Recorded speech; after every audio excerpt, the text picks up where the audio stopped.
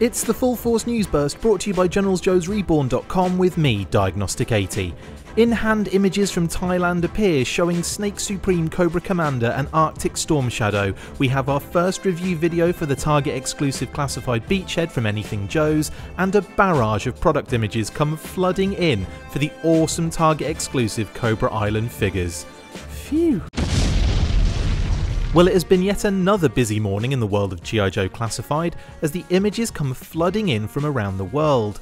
First up, we started getting pictures of the Amazon exclusive Arctic Storm Shadow and the Snake Supreme Cobra Commander as they made their way into Thailand, and we even got a semi-unboxing of the Snake Supreme himself. His cape is not wired but still looks amazing, and that deco is just next level. Also, the throne art in the box acts as a nice backdrop in lieu of a real throne. Next up was a rather pleasantly surprising review video from the good folks at Anything Joe's. Make sure you check out their channel, links below, and they somehow managed to get a Target exclusive beachhead in hand for our viewing pleasure. He looks great and I love those accessories, but do yourselves a favour and watch their video on him for a much better look. Finally, a major barrage of official Dio product photography for the Target exclusive Cobra Island range flooded into my inbox earlier, and my word, what a visual treat. I will add links to the Facebook posts for these images below so you can have a good old gander. First up, the Baroness looks sensational, and that head sculpt is everything and more. The accessories work as we imagined with that wraparound Cobra weapon, an alternate helmet head, and the larger blasters can be affixed to the bike or held by the figure. The bike is so much cooler looking than I thought, and I can't wait to have this in hand in the year 2367 via a new app by Extensive Enterprises. The glasses look removable, but that's not confirmed. They could just be separate pieces glued on after the fact. Either way, she looks incredible. Roadblock is also looking superb in these shots, and we can see that the shades are removable and slot into slight grooves where the skull cap meets the ears.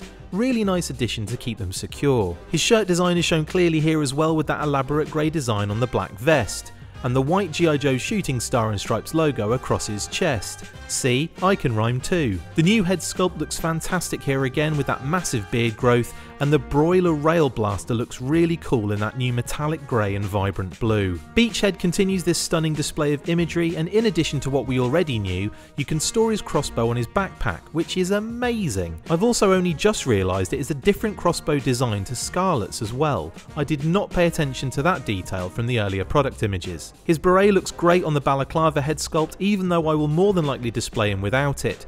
Would have been nice to have a place for the beret on his backpack or a loop on his shoulder to squidge it in like the original, but honestly, that is a rather huge nitpick, and I bloody love the inclusion of that accessory. If he wears the beret, he can store all of his weapons and accessories on his person, and that is a huge win for me. Finally, we have the Cobra Trooper. First thing I noticed here was that he can store all of his gear on his person. The rifle's clipped to his back on the secondary, and there is a knife sheath and pistol holster on the front of that secondary. The goggles can be worn under the helmet and can be stored over the top as well. I have had confirmation that the armband denotes a squad leader, so expect an officer further down the road. The Trooper really does blow me away, along with the rest of these awesome figures. If only we'd had a better experience with Target, but I am happy to wait for a second bite at these amazing figures, even if that means waiting for them to appear on shelves. I mean, it will be worth it.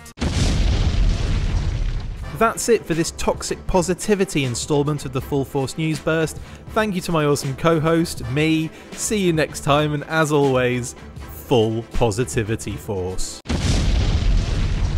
Make sure you get involved with the discussion by liking, sharing and commenting on these videos, and as always you can keep up with the show after listening by following on Twitter at The Full Force, liking the Facebook page facebook.com/The Full Force, and if you would like to contact the show you can message us on either of those platforms with feedback or questions. We have also started a Patreon page, so if you want to see your name up in lights on these videos or enjoy exclusive bonus content, then check out patreon.com/The Full Force Podcast, or click the link on any of the posts this podcast appears in. Full Force.